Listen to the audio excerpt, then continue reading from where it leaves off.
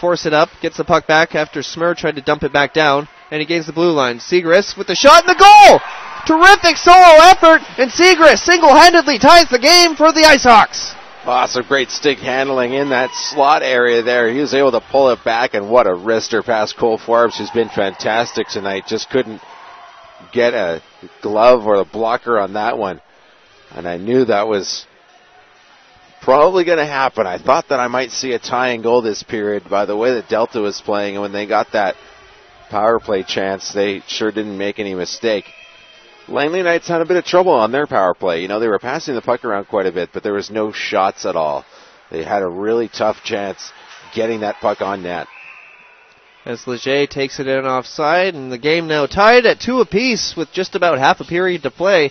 A brand new hockey game here at George Preston. I didn't see any fake shots either, which I was hoping I would see during that power play because, again, those IceHawks, they really like to go down and block the shot, and I just don't know why they aren't taking advantage of it.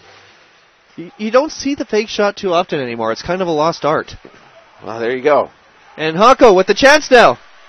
And he was barreling to the slot, didn't get the shot away. Kite picks it up, though, and he gets a shot away. Forbes able to make the play there. Bierman gets it out, and that hit the Knights bench, and I think it bounced off 2 coaches and 3 players. Well, it just probably did. A great shot from the point. It was a bouncer. It was